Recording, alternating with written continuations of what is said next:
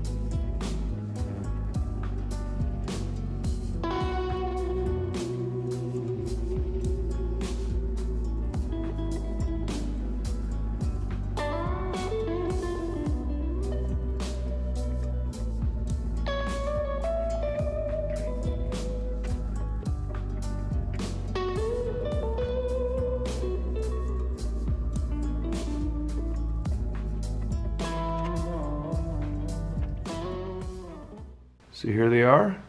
We'll let them sit out and air dry, and tomorrow I'll trim them and assemble them into their final mushroom form.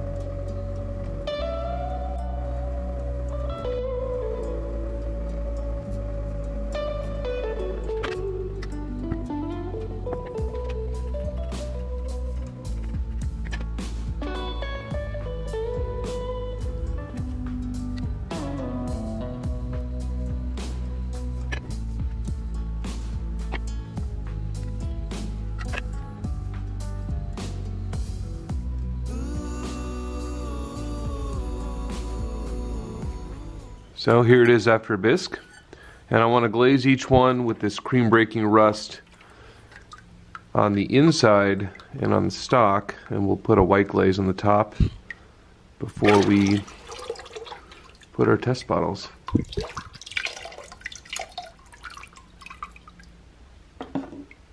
So I've let the cream breaking rust air dry, and now I have kitchen white, Zircopax white, a real white. You'll notice I'm going to dip down in here, and just by the nature of how I'm putting it on, I'm not going to be able to get a glaze on this rim. So as much as it curls over, I really don't want to flow in, but we'll make the tops white. That's what we'll do here.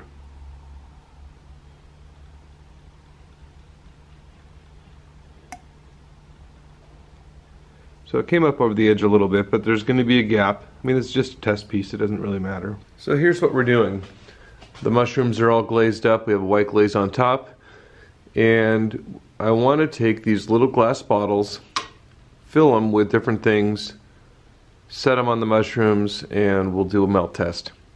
Now, when I melted the last glass bottle, it was a broken kind of a wine bottle. I thought, man, wouldn't it be cool to take an old beer bottle and maybe I could put something in it, treat the glass like a glaze, and put something in it so it wouldn't run quite so crazy. But before I did that, I thought maybe it would be good to take another brown glass bottle, and we'll do a little mini experiment, and if it works, I mean, it would be sweet if it could A, carry a color inside or distribute a color, and B, if we could get it to drip and not break off, that would be sweet. So to do that, it's going to be alumina that we're going to be working with the most. It really is my best guess as to the stabilizer to use. So I'm going to put 100% alumina up to the top on one of these. I'm going to do 3 of them where I fill it 50% with alumina, and 50% with a colored glaze or an underglaze. I want to use a red underglaze. And then these two I'm going to do with a heavy flux. One, we're going to use Ashley's Rivulet, and then I'm actually going to put pieces of copper inside. And then number two, I want to do a wood ash test. So we'll pack it full of wood ash and we'll see what they do. So for the red underglaze, I'm going to use this Duncan Ceramics Dark Scarlet, and that I would just try to squeeze it in to a reasonable level, maybe top of the shoulder. I think that looks good. So we'll see what that does. Alumina, dry alumina on the bottom, and then the red on top. So this one will be fun. This is a rivulet glaze, so we're going to go the other way from the alumina. We're going to add a runny, fluxy addition. This is actually Val's rivulet that I made with my eggshells. Some of that was left over. And then I'm going to take some copper wire.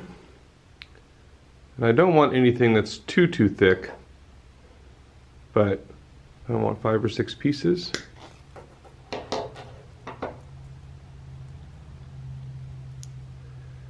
And we're going to throw those in there too.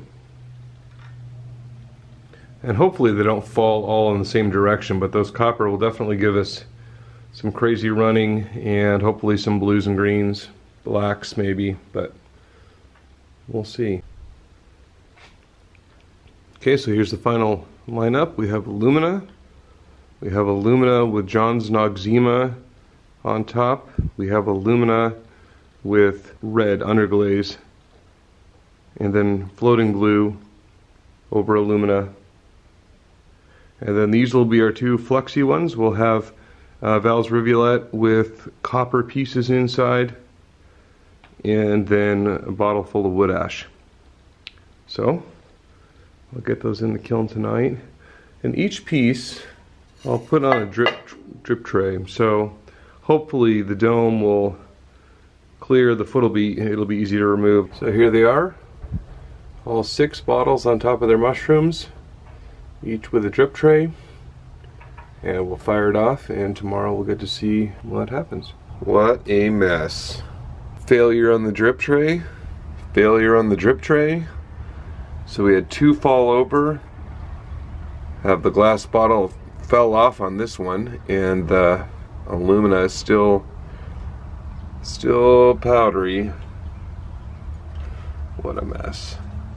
Well, you don't know till you try. We had one that didn't fall over. Let me see if I can get these out. We'll take a look, see what happened. So here's what we have. I'll take you through each one.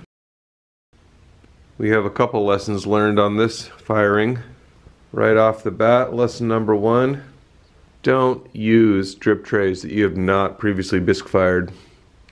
I've done it before, I haven't had problems, but that's what caused these mushrooms to fall over. I'll run you through each one, but you'll see that these 2 fell over because of that, and that kind of ruined it in my mind. Made a big mess in the kiln. So let me take you through them. Test number 1 was the alumina only in the bottle. It fell off completely, it fell off the shelf down to the bottom of the kiln, and so we have no test. Fail. Test number 2, we have the alumina with John's Noxzema on top. And this one's interesting. It's the first one, you'll see on a couple of these, it's the first one that the alumina is still sitting here. And yes, this is a fail, but I find it interesting that this was actually in the bottle, that the glass and the liquid glaze completely melted over and around and apparently under it, and it still stayed powdery. So for what it's worth, I thought that's interesting. And let me see, you can see the Noxzema in the drips. So a little bit of Noxzema there. And another lesson learned on this one is, this is the only drip tray that I put in the other direction. See the drip tray, well, it's actually broken in the middle, was thrown to be used the other way. Until last minute, I thought, well, let me, what are the odds that there's going to be so much from this little bottle that it's going to run and it's going to go out? And of course, that's exactly what it did. It went out and on the shelf. So I have penance to pay with the grinder, cleaning up those shelves later, but Lesson learned. Rim up. Test number 3. This is the red underglaze on top of the alumina. And as before, the alumina didn't blend well. But one thing I didn't point out on this one either, but I've noticed so far, these have been out of the kiln and are cool. And usually by this point, the glass is pretty crazed. So that's either a function of the alumina doing its job in some way, or possibly this glass is different than a normal beer bottle. But nonetheless, it's not crazing yet, which is really kind of cool. But this is the one that we put the Duncan Ceramics underglaze in. And you can see that the underglaze actually did nicely streak in the glass. So it works. The underglaze stayed nice and red. So that's interesting. Test number 4, it was floating blue. And this looks pretty cool. But the blue that carried in the glass, and look at, let me show you this.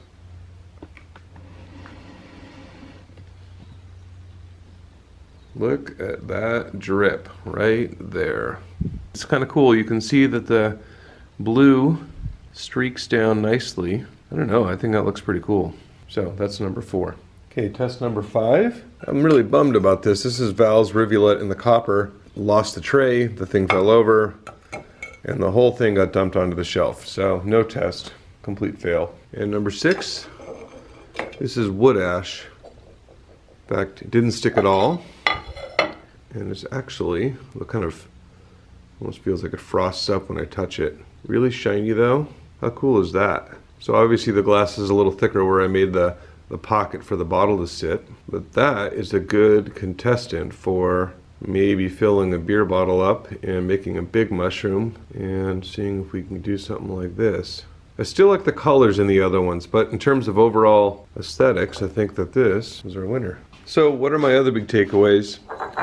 I think the idea of adding alumina is a good one, but it's obvious that it can't just be put in a powdered form. Perhaps taking it and mixing it with water and trying to coat the inside of the bottle, or making up a little glaze with a small amount of bentonite or something and trying to get it more homogenized. For the ones that I had put the underglaze on, I would have mixed those with the glazes and the underglazes. I would have mixed those together at least.